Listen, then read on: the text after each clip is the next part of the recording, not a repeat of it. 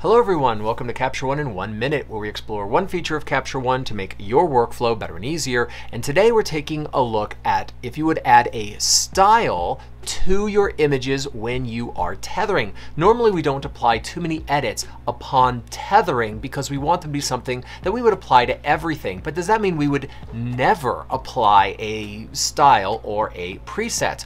And I think that we absolutely would. One thing in particular, I'm a big believer in using the color checker passport to create custom camera profiles.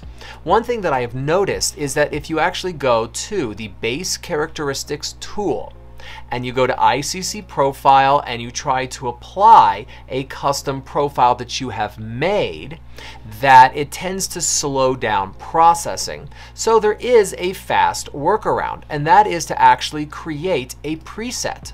So I have styles inside of my my toolbar up here, and you will notice that under custom presets I have created a preset that only applies in the base characteristic tool a custom camera profile for my camera, which I made using a color checker passport.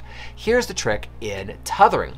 When we are in the Tethered tool tab, we can come to Next Camera Adjustments, and we can go to Style and come to Custom Presets and then select that particular preset, which just applies your camera profile. And then you have full color range applied to every image as you import them.